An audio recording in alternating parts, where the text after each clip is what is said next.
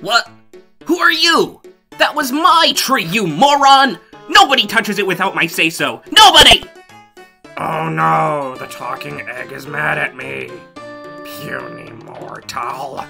As payback, I challenge you to make a better version of my Can Crush-O-Matic. See that? I bet you can't make this. Fine. Here's a can-crushing device that I made a week ago. It uses an electromagnet. What? That's not a can crusher!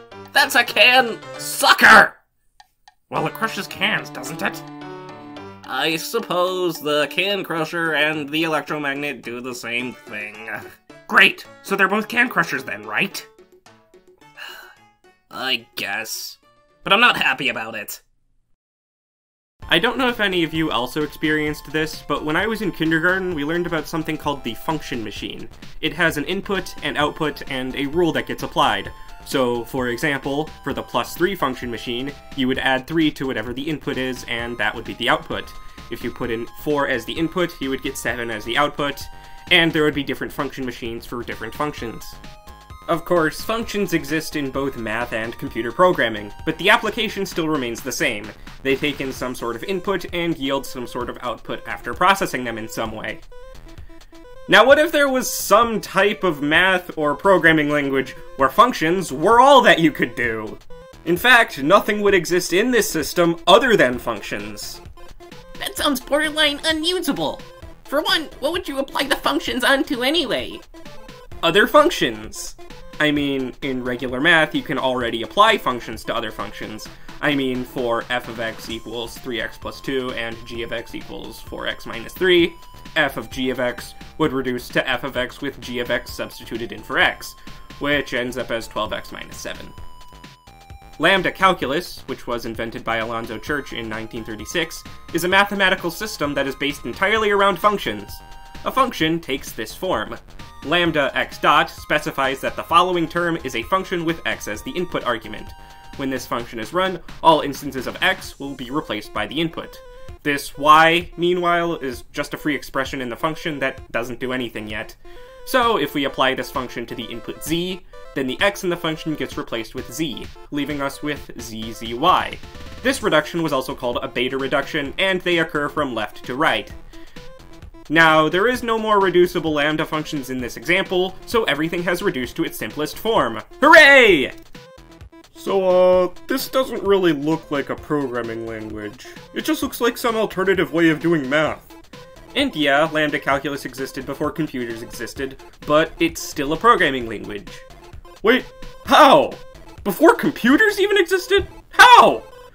Well, a Turing machine is an abstract representation of a computer. Every computer, including the one you're using to watch this video instead of doing what you're supposed to be doing, is really just a Turing machine with a fancy coat of paint. A system that can simulate a Turing machine is considered Turing complete. Lambda Calculus is Turing complete, and so are most other programming languages and all of the good ones.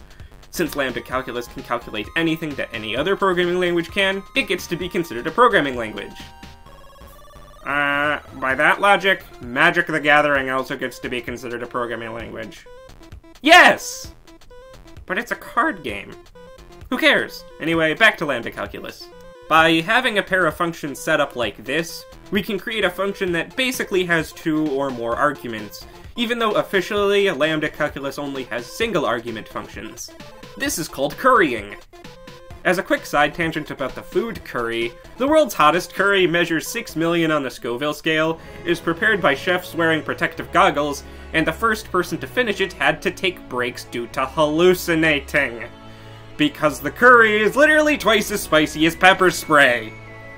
And I struggle through bags of hot Cheetos.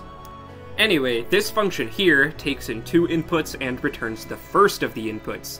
This other function, meanwhile, returns the second input. We can now give these functions completely random and arbitrary names, such as true and false. Hold on, do those actually work as booleans? Yes, they do. We can use the property that true selects the first input and false selects the second input to create all of the Boolean operators that we all know and love. For example, the not function takes in 1 input, and that input is either true or false. The input, naturally, is a Boolean function that takes in 2 arguments. If we pass in a true as the input, we want to return false. So false would be the first argument passed into this input function. Likewise, true would be the second argument passed into the input function. So, when this function is reduced, it reduces to the opposite of the input, provided that the input is already a Boolean function. The AND Boolean operator takes in 2 inputs as Boolean functions, x and y. If x is true, we want to return the result from y, but if x is false, the entire AND function must just return false. So false is the second input into x.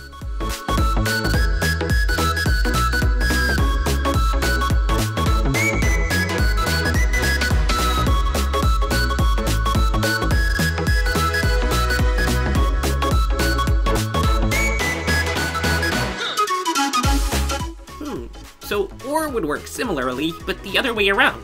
So if x is true, we would always return true. Otherwise, we'd return whatever y is. Yeah, that's right. Now that we have booleans in their operations, we can reduce any boolean expression we'd like using only functions. Also, here's a fun way to visualize lambda calculus, using hungry alligators. It just fits too perfectly with my channel's reptile theme that developed somehow. Also, sometimes they change colors. That's called an alpha reduction, and it happens when a function or variable is renamed to prevent naming collisions. So, how would one do numbers in lambda calculus? I mean, if lambda calculus can simulate a Turing machine and other computers can deal with numbers, then you must be able to deal with numbers in lambda calculus, right? Correct! In lambda calculus, numbers are represented by these things called church numerals. A church numeral is a function that takes in 2 arguments, f and x, and applies f as a function onto x a certain number of times. How many times this happens is the church numeral's value. So, f of x has a value of 2. The church numeral 0 is our base case, and it can just be defined like this. Some of you may have noticed that 0 and false are actually the exact same function. The next step, though, is to build the natural numbers by defining the successor function that produces the next number. This function takes in a church numeral as one function, n. In the body of this function, it will replace n with whatever the church numeral is. The church numeral is itself a function, which will apply the following function f onto the variable x n times. This basically removes the lambdas from the initial numeral, replacing it with just the nesting functions, which are then placed inside of one more f. The output is a function with 2 arguments, and it's another church numeral, the one after the input.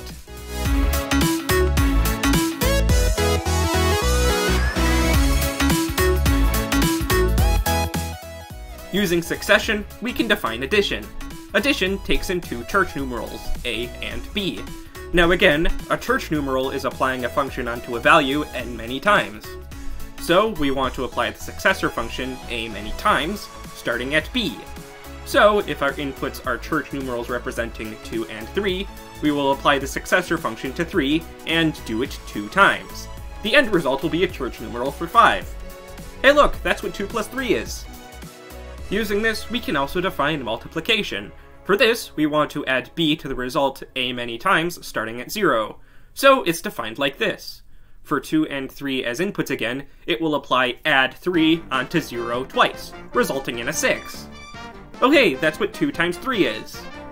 Now, using lambda calculus, you can perform all sorts of complex calculations, but like our weird booleans and weird church numerals, they would all look pretty strange. But hey, you can do it! And that's what makes lambda calculus so cool. It can do anything that a Turing machine can, despite being defined in a way that is way simpler than defining a Turing machine. I mean, I probably couldn't even define the entirety of a Turing machine off the top of my head. But anyway, thanks for watching, and I'll see you next time!